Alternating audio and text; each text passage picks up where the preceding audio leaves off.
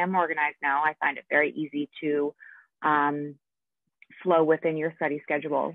I just completed day 7 last night, and I'm not taking any days off.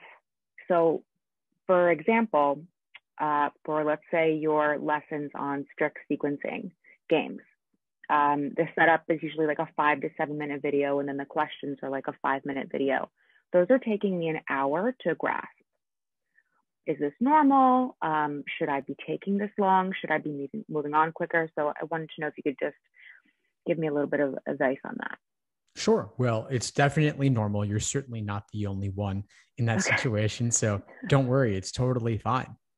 The schedule and the work, it's all more important for the level of specificity about what to do than the exact day-by-day breakdown. And you're starting off with logic games that may take longer. Reading comprehension may be easier, so you can make up the time later. Okay, that's good to know. I have some notes.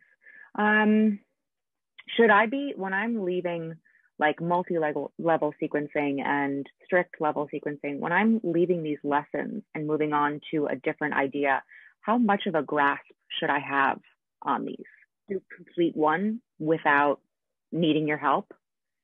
I would say definitely you want to be able to do at least one. I'd be thinking more about accuracy percentage. So if you look at where you're at with the strict or the multi-level, what would you say is your overall accuracy percentage on any of those game types? 50%. Okay, that's fine. That's fine. There's still, of course, work to be done. It also depends on what your goals are, but there's a balance you got to strike.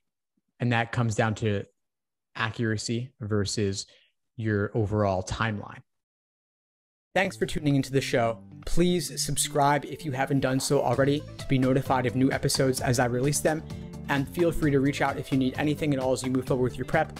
I'm happy to help however I can. In the meantime, I'll wish you all the best and take care.